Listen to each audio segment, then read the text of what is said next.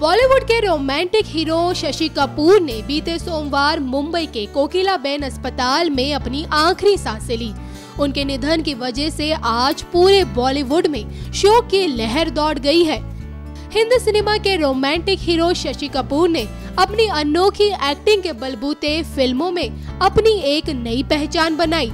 यूँ तो शशि कपूर को बॉलीवुड का चॉकलेटी बॉय कहा जाता था, लेकिन ये बात बहुत कम लोग जानते हैं कि ऑन स्क्रीन शशि कपूर ने अपनी पहली और आखिरी किस फिल्म सत्यम शिवम सुंदरम में की थी।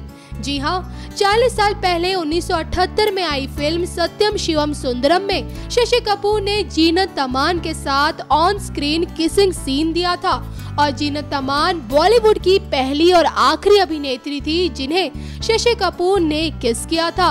इस फिल्म को किसी और ने नहीं बल्कि शशि कपूर के बड़े भाई और महान कलाकार राज कपूर ने निर्देशित किया था। भले ही आज शशि कपूर हमारे बीच नहीं है, लेकिन उनकी रोमांटिक और बेमिसाल एक्टिंग हमेशा जिंदा रहेगी।